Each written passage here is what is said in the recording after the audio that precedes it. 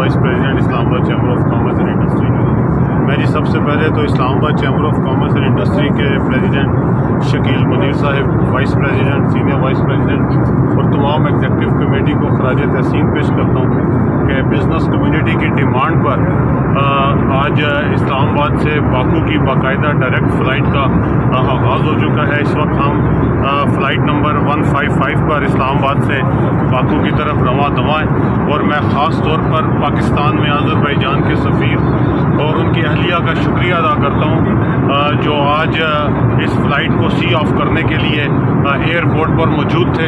उन्होंने बहुत सारे पैसेंजर्स को फ्लावर बुके भी दिए और केक कटिंग सेरेमनी में भी वो शरीक हुए और उसके साथ साथ PIA के जो CEO हैं एयर वाइस मार्शल आमिर हयात साहब और जुनेद साहब का शुक्रिया कि जो भी पैसेंजर्स को यहाँ डेलीगेशंस को सी ऑफ करने के लिए मौजूद थे।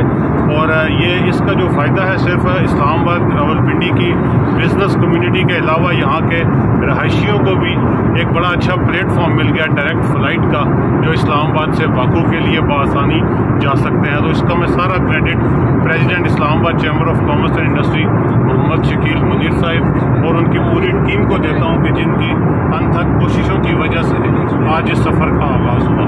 और मैं इंशाअल्लाह अज़ीज़ अल्लाह रब्बुल इज़्ज़त से दुआ कहूँ कि ये जो डेलीगेशन जा रहा है माशाअल्लाह 120 मेंबर्स हैं इस्लामाबाद चैम्बर के और ये एक सक्सेसफुल इस्लामाबाद चैम्बर का डेलीगेशन हो।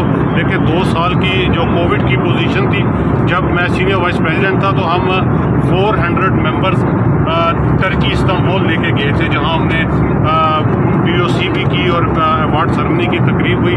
तकरीबन 7 डेज़ का हमारा वो इवेंट था, लेकिन कोविड की वजह से 2 साल हम कोई इंटरनेशनल टूर नहीं कर सके। तो लास्ट मंथ हमने दुबई एक्सपो का विज़िट किया और अभी हम बाकू जा रहे हैं। तो इंशाल्लाह नेक्स्ट मंथ प्रेसिडेंट का इरादा है कि इंशाल्लाह इंडोनेशिया जो है वो फोकस करेंगे और उसके बाद फिर इटली का। तो इंशाल्लाह उम्मीद है कि इस टेन्योर में अच्छे जो है वो बिज़नेस डेलीगेशन जाएंगे। तो मैं दुआ बदस्त हूँ, है खुदा कोई ख़ास शय मुझे आपने। बहुत शुक्रिया आप सलीम साहब, थैंक यू।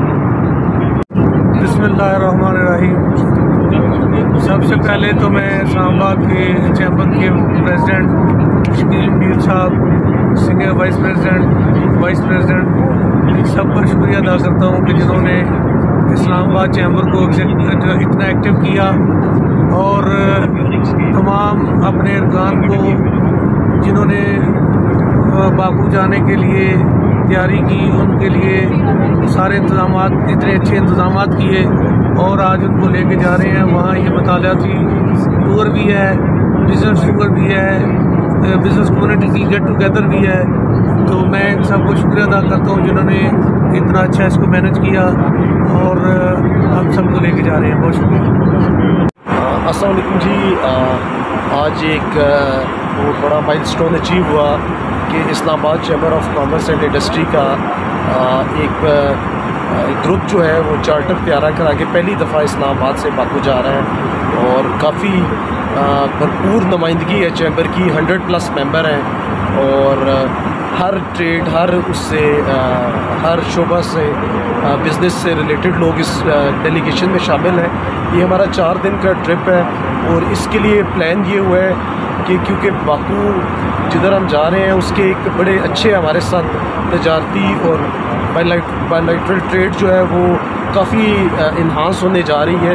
तो ये एक बड़ा अच्छा स्टेप होगा दोनों मुल्कों के दरमियान और इस्लामाबाद चैम्बर को ये क्रेडिट जाता है कि उन्होंने एक एक्सक्लूसिव अपनी ग्रुप्स एक टीम भेजी है।